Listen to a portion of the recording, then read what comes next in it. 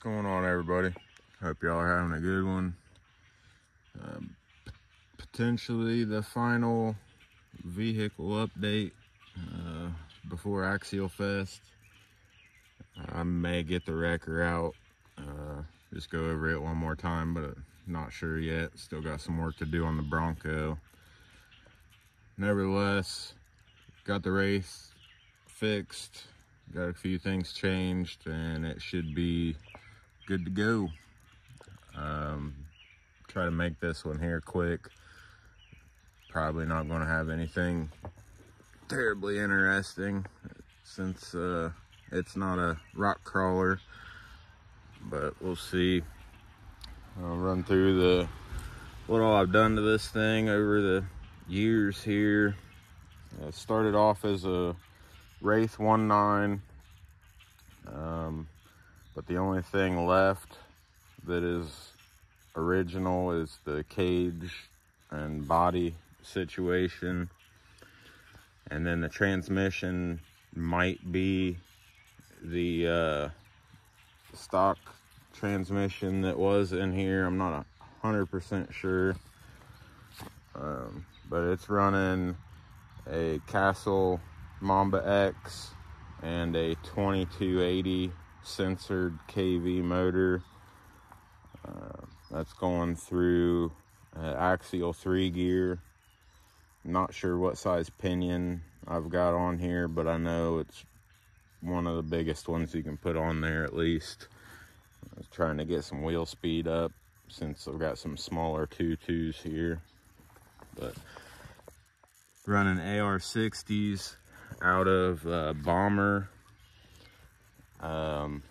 These knockoff Boggers are the same ones I've been running on here for a while. I had them on a aluminum 5-spoke beadlock. Oh my god, that servo is just noisy as hell. That's better. But at some point or another, I must have landed pretty badly and actually bent one of the rims a little bit, and it had a terrible wobble. I could not get out of it, so I swapped over to these plastic beadlocks that were on also the same Bomber that these axles came off of. It's got a Savox something or other fancy edition servo. I honestly can't remember what it is exactly. Buddy gave that one to me a while back. It's some fancy edition something or other. Yeah, stock foams in these particular tires. The one thing I had to fix was I busted a front drive shaft down at Beat the Creek. So now I've got, they're the cut to length metal drive shafts off of Amazon. The front links are stock Bomber plastic.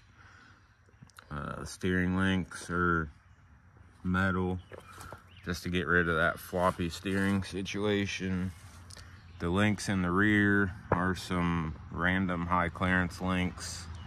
I honestly couldn't even tell you what those came off of or what they were meant for. Just threw them together to get the wheelbase right. Scale, I think it's Scale by Chris. That 3D printed bed insert, which is also my receiver box at the moment. Went ahead and threw the last little Sasquatch driver head on here. I am not a very detail oriented painter, so this one is hideous and has some shiny goldish paint in there. I didn't have much to choose from, and I was not going out and buying paint for this. He's a little bit taller than the cage, but it is what it is. I think I've got 4 out of the 5 trucks that I'm taking over there has got some sort of a Sasquatch driver or co-pilot. The only other thing I've got going on here is had to make a little piece to hold the smaller batteries, and yeah, I don't know, I've got a whole bunch going on here. Cut out the whole servo mount and everything when I first got this and did the capra axle conversion. Made a little battery tray to go in there, and with the shorter fat batteries, every time I would jump this thing and it would flip over, it was like popping the hood out yay far in the back. So got a piece of aluminum in there, span the hood. It's ugly, but keeps everything solid. So I think that is it. This thing's not anything really special. It is literally just a trail basher, hill climb kind of setup. But it's good to have over there. There's a lot of trails and a lot of hills to bash up. So got it running. We're gonna go for a quick thrash around the pit, climb up a couple hills, and call it a day. Like I said, this thing is not in rock crawler mode, and these tires not good for crawling. The lugs and the carcass of this tire are hard as hell. You'll hear it just in the lug noise if I do get hemmed up on a rock somewhere, but they dig like crazy in the dirt. So throw these body pins back in, go for a quick run around the pit, and back to the garage and finish wrenching on the Bronco.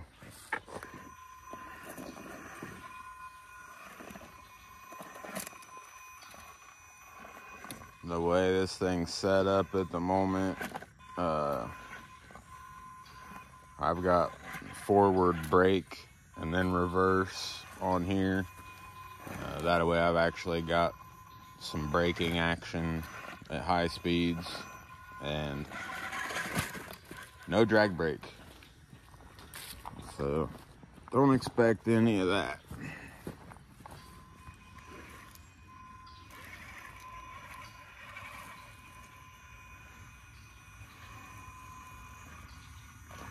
It'll do some light crawling, but it is noisy as hell between that servo and the Castle ESC. Aside from the electronics, this thing probably has the least amount of squeaks out of all the trucks I've got at the moment, which is kind of surprising because, relatively speaking, this one gets beat up the most and run through the water the most.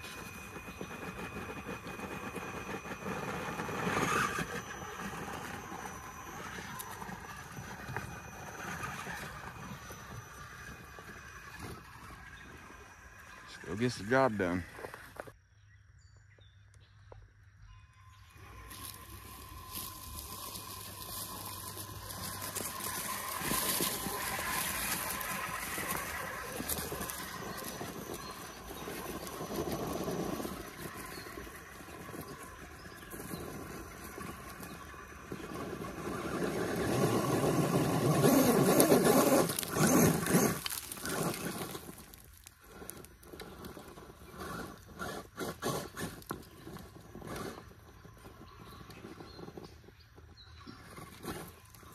I better not try to go up the top section. It's just gonna flip over backwards.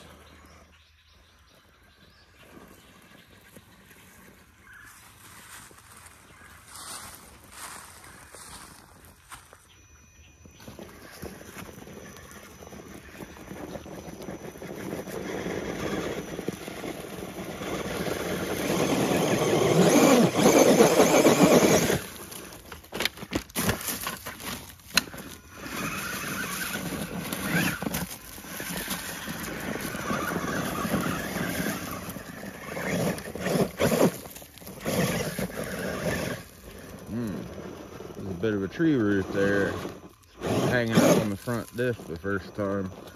Didn't see that. It's covered in leaves.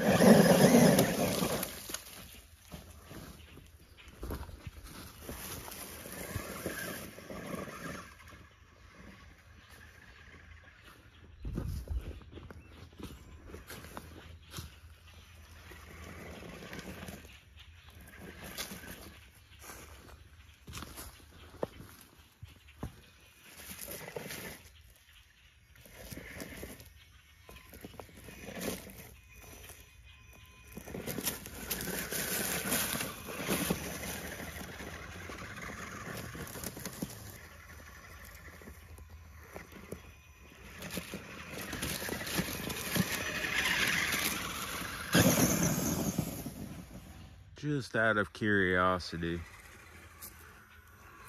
see if this thing stands a chance going up the spiral staircase. I know it definitely does not have the turning radius. Even though these tires are not soft and grippy, the blocky lugs might just have enough to grab onto the corners and the edges of the wood. Heck yeah. Like it was nothing.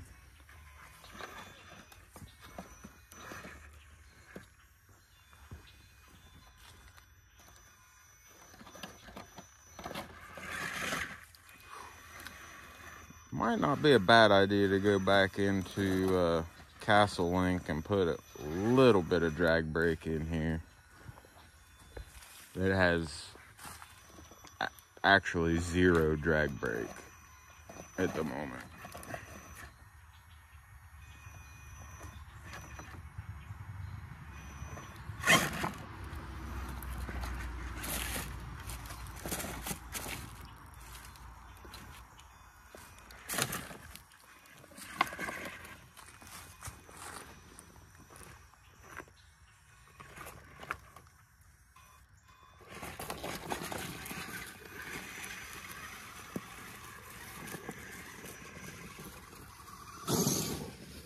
This is also probably ridiculous to try with the way this thing is set up, but this whole thing's kind of ridiculous.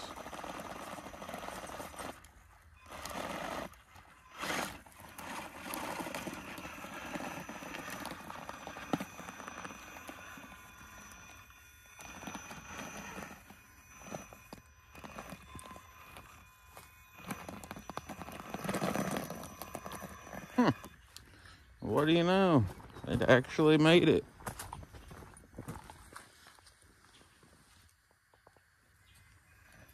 I'm gonna come blasting down the slide.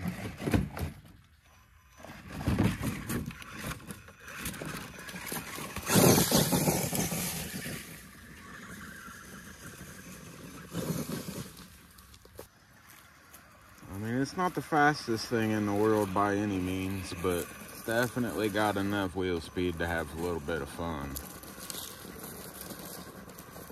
Let's see if it can slow climb it. Huh. It's got plenty of dig.